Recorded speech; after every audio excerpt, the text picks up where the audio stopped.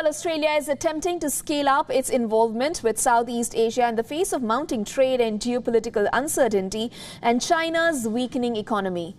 Prime Minister Anthony Albanese will use a speech to leaders attending the Association of Southeast Asian Nations meeting on Wednesday to present an economic plan that calls for a significant reform of Australian business, trade and education links with the region.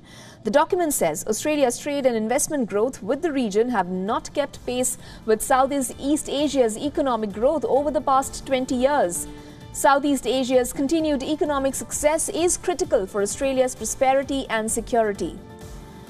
According to a Bloomberg report, a government official said that Australia's commerce with Southeast Asia was very underweight, despite the region's proximity.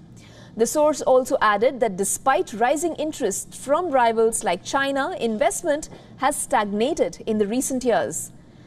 The Southeast Asia Economic Strategy proposes, among other things, a national strategy to capitalize on the region's economic development, loosening of limitations on foreign investment and increase Australian spending on infrastructure.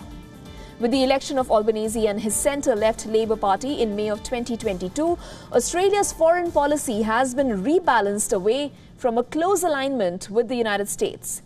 Meanwhile, Canberra is attempting to diversify away from China's as a result of trade penalties placed on Australian exports by Beijing in 2020. More than $81 billion were exchanged between Australia and ASEAN nations in 2021, making the group a sizable export market for Australia.